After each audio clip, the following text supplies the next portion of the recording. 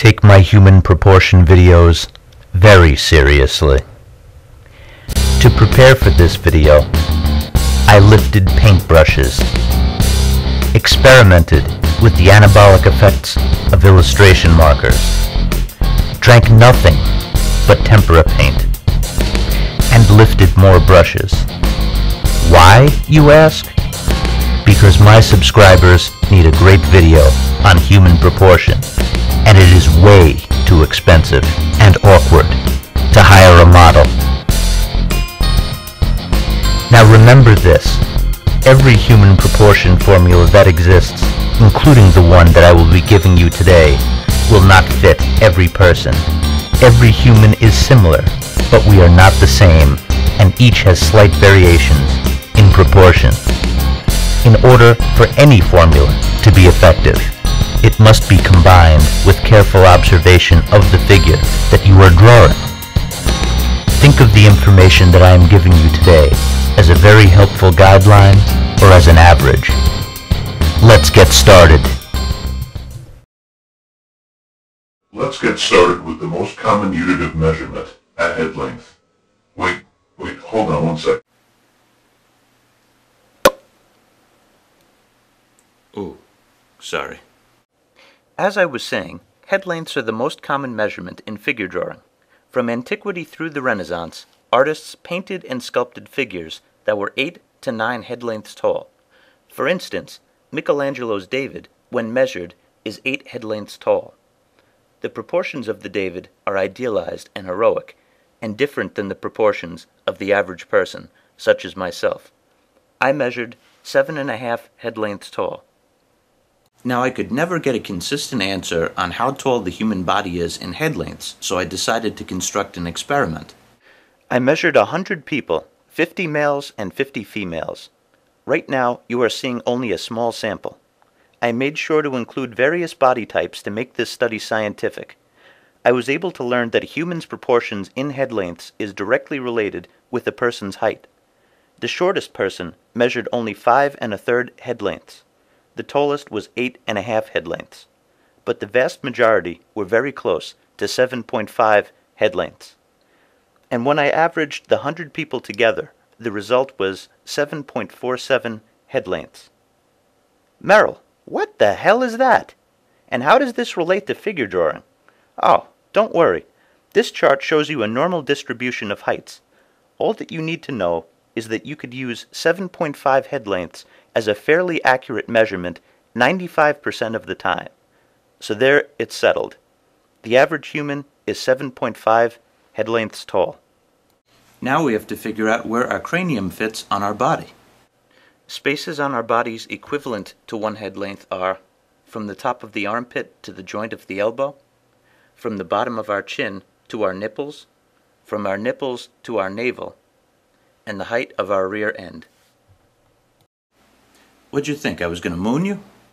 While females have differences in their anatomy, these measurements will work on them as well. Where do 2 head lengths fit on the human body? It is 2 head lengths down the upper leg, and it is also 2 head lengths down the lower leg. It's 2 head lengths between the clavicle and the anterior iliac crest, also known as the bony area that protrudes slightly lower than and on either side of your navel.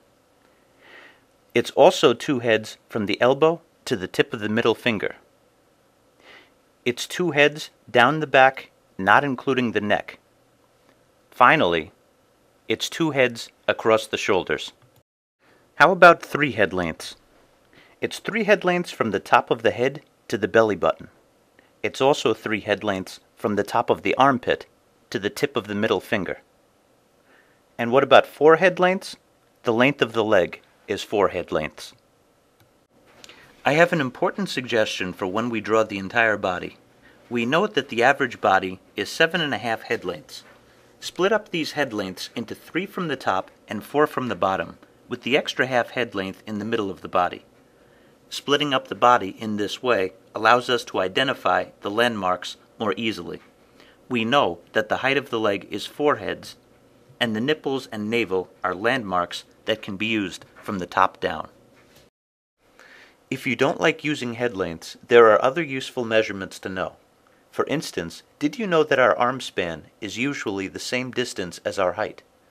Notice that NBA star Yao Ming has an equal arm span to his 7-foot 5-inch height in the picture on the right.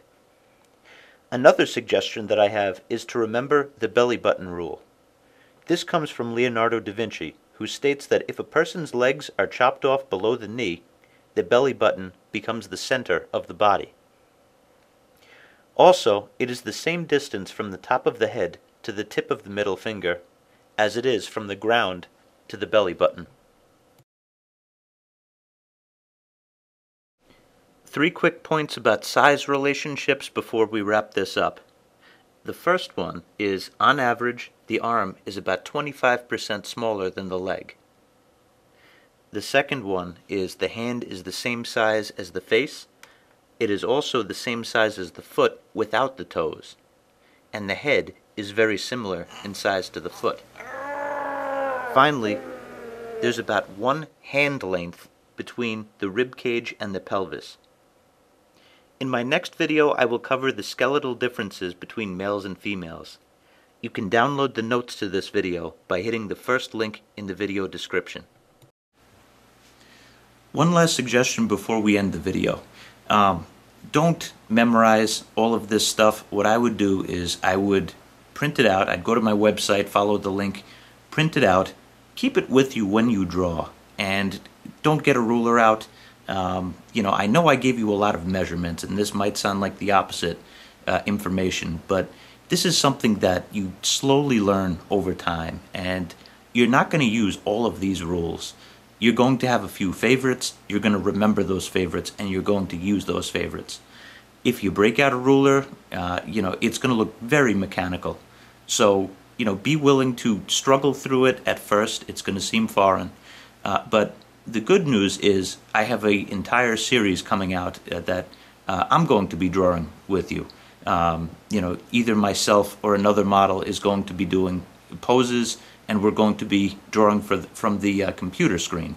So that's where you're going to be able to apply this information. So, I have a few more of these prep videos before we do that. Relax, you're in good hands. I got this all figured out how I'm going to teach you guys figure drawing. Anyway, I hope that this information was helpful, and that the next video should be out sometime this week. Thanks for watching.